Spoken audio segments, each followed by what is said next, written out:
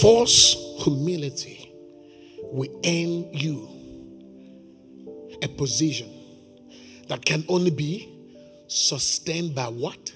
Genuine humility. Now let me bring it home. There are people that come to your life as young people. They look as though they truly love you. They look as though they truly care. They act like it. They behaved like it.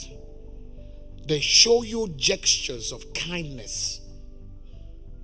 But behind their minds, they are wolves in a sheep clothing.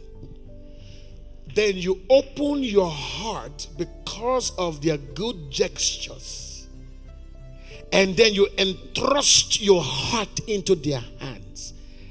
And there is only one principle and standard that can sustain your heart and preserve it from being broken and torn to pieces. It is genuine love.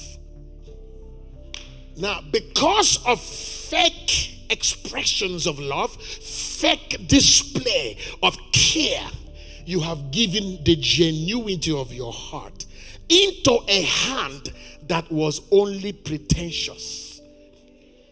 Now your heart has been broken, torn to pieces. You've been abused and thumped because you did not seek the Lord before you gave your heart.